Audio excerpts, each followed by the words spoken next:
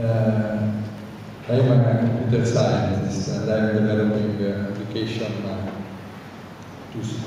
that should play roles in our social and professional life. So I am deeply involved with documents. But the main issues that I try to be able to capture is how social life generates changes. Why? Because somehow that is the most important thing when you develop a tool, a system, because otherwise the system will become something that is freezing the social aggregate where it is applied. So how can we develop something that is reflecting and embodying changes? And what we are discovering is that this is strongly related with documents. Because somehow changes start always like new interpretations. And thanks to God, documents are open to different interpretations, whatever they are. Why documents played on the opposite a so relevant role in establishing social life is because the embodiment of documents that we have known was strongly helping to make documents unique, recognizable, somehow certify something. So both strong and weak documents have this idea that they are something that is there and is a trace that has some unique properties. Quite distinguished from the conversation that we every day continuously open and live. But if you look to the newspapers today, you discover something quite strange. Yesterday and the day before, Italian newspapers were full of conversations that were established, and so they were somehow given for the open to the interpretation of people. And today we discover, in a short paper dedicated to UK, that something that was documented, that Blair was participated to the baptismo of two sons of Murdoch, was kept secret to public opinion. So, what was the document was unknown, and what were private conversations are public, made public. So that is changing the way, but also you must consider that today public conversations are used to interpret documents and not the reverse side. So documents are no more the way through which we interpret such a life. But one of the reasons for this fact is that documents have changed embodiments.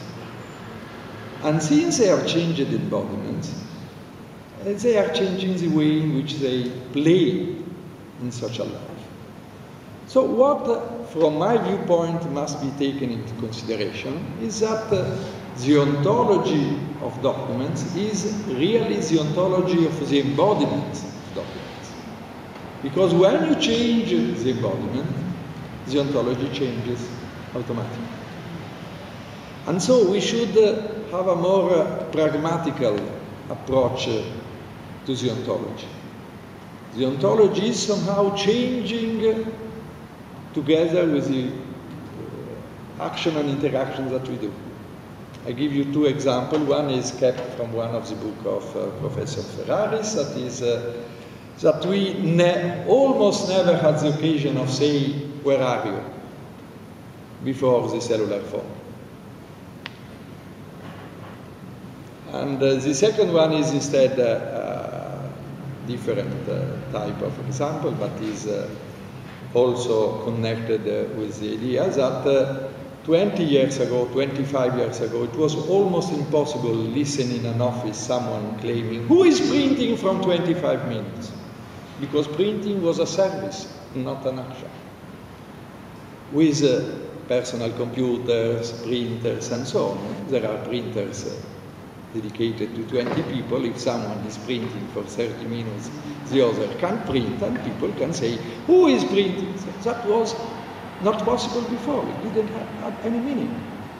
And so that gives you the idea that words are shaping the world, are not only reflecting, they are also changing, but they are able to change the world through the embodiment to which they make reference.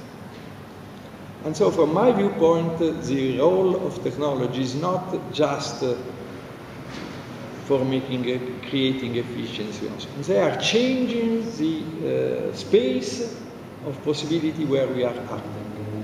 And since both rules and strong and weak documents are made for giving social, helping the social life in the social space of interaction, if it changes the space of interaction, we have to change the way in which we define weak and strong documents. I can say immediately that no, we can't live with the same idea of documents that we have with respect to physical documents, because physical documents don't exist. And the problem is not only that we are not able to use them in regulatory terms as before, but that the potential for digitalization is creating possibilities that we must be able to exploit. Otherwise, we lose. Also because with respect to the archives, we have a typical situation of human life, that we have complained for having access to less information. And we are immediately passed to the fact that we are complaining because we are having access to too much information. Surely there was one instant in our life in which we had access to the exact amount of information where we didn't know when it happened. So we can't be happy for it. 1 second. No, yes, but we don't know. We discover that we have passed it. It's like when in a masculinist joke we can say that someone tells you, did you see her? No, you didn't see her. So that is. But in order to do it, we need to understand better the way in which we live our life. That will have also an impact on our idea of institutions, on our idea of such a life. I think that we are really posing quite serious questions to philosophy. We are willing to understand what makes such a life like it is. In my sector, we are following new perspective that is going to be also a new perspective in computing, that is called situatedness. The main problem is the context. Every interpretation is situated in a context, but that is quite relevant if we take into consideration that every human being is living in many different contexts. And so the problem is that when we read something, if we don't have access to the context that allows us to interpret it, then we can't react to it.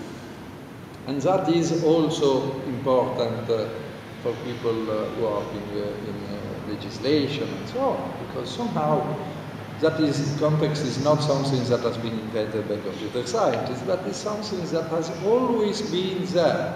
But the problem is that today the number of interactions that we have makes context quite serious. I give you an example and then I close. Rainer Maria Rilke wrote in one of the first years of 20th century a letter to Klossowski, that was a young friend of Rainer Maria Rilke, and I was surprised because the letter started, "Oh, today is the day dedicated to your letter. Yesterday I made all my letters of the last year, or the last 3 months."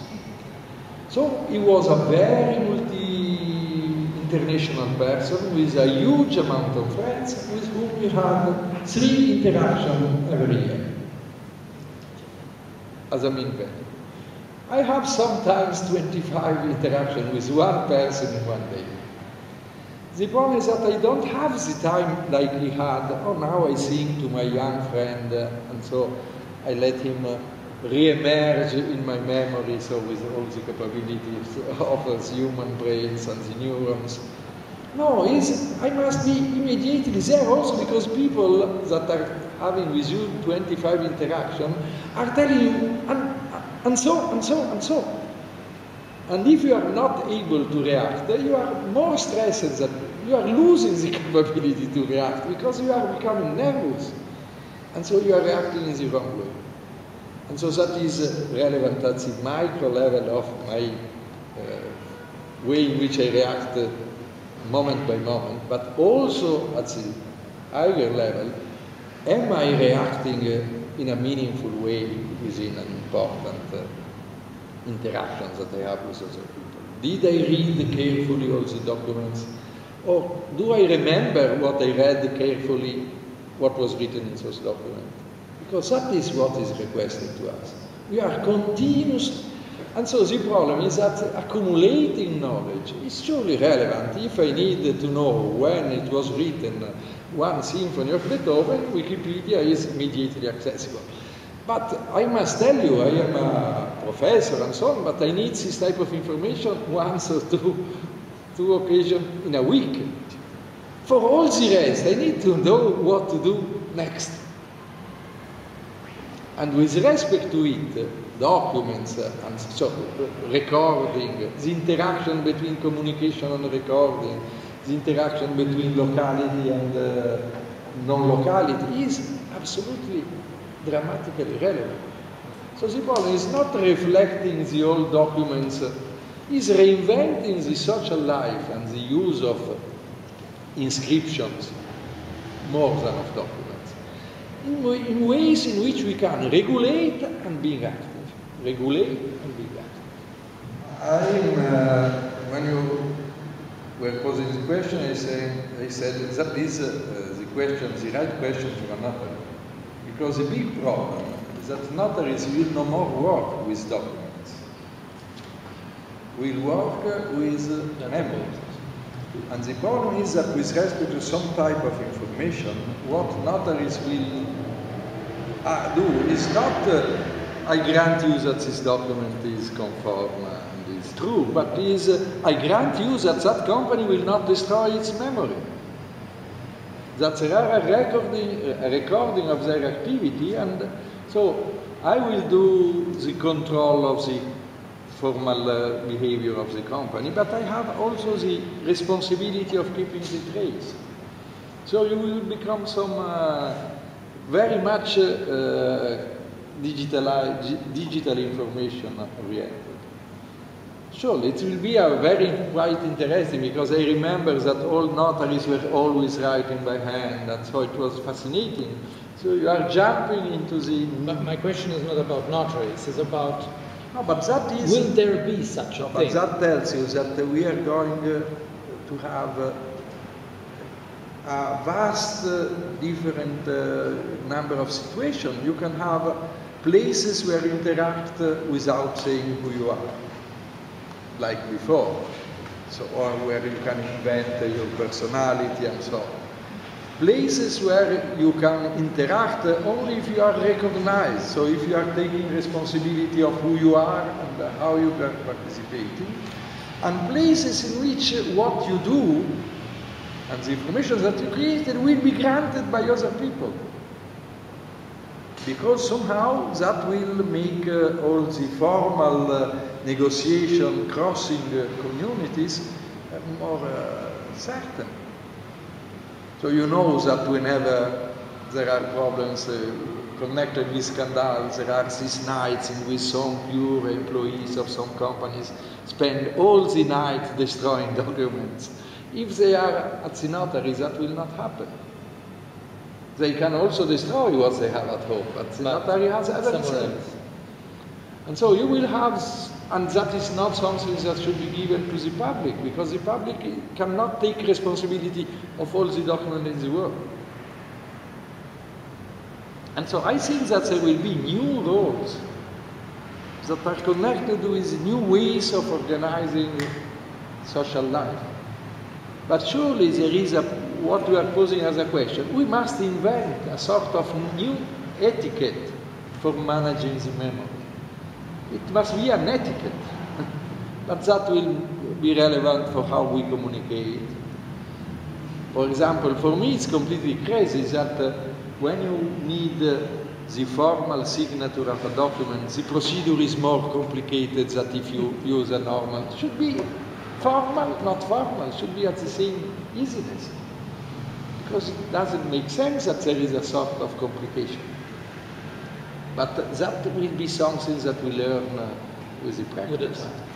If we don't connect the digital identity with the physical identity, we are losing what is the point. Because somehow it's clear that also that at the pure digital level we can multiply the identities very much more than with respect to the physical, because it's not easy to multiply the bodies. While multiplying identities, you know that when Shirley Turkle did her famous research in Life in the Mirror, she was playing the life in the digital world, having by herself 12 different personalities, and was meeting people with 25, 30 different personalities. That was a game, but that is not something relevant from the point of view of the identity. With respect to the identity, we have this problem of augmenting the identity, because like Ferraris was observing now, when we interact with the other, we can ask, where are you? That is a problem of identity. Once, if we are posing a question, where is the other person was. So who is that person? Where is she? And so on, is a new question that we can have. The second point is connected with what I was saying before. That is not the identity from the point of view of regulatory institution, granting to the other people that you are not acting in a not legal way. Is the problem who I am. Why? Because somehow social life is multiplying our potential identities, and we are facing always more difficulties in putting order, in finding again an identity, because somehow we are continuously stressed to do something that is not exactly good for all our social relations. So we are not more having a coherent behavior, and so that will stress our identity. And with respect to it, the extensions that we may have in terms of memory and so on. Different is instead the problem of the identity of what are called legal entities, not physical entities, because with respect to legal entities, you must reinvent the way in which you grant the identity, but you must reinvent them, taking into account of all what you can. And from this viewpoint, I again think that the role that was played by notaries will be played by who grants the persistence of memory.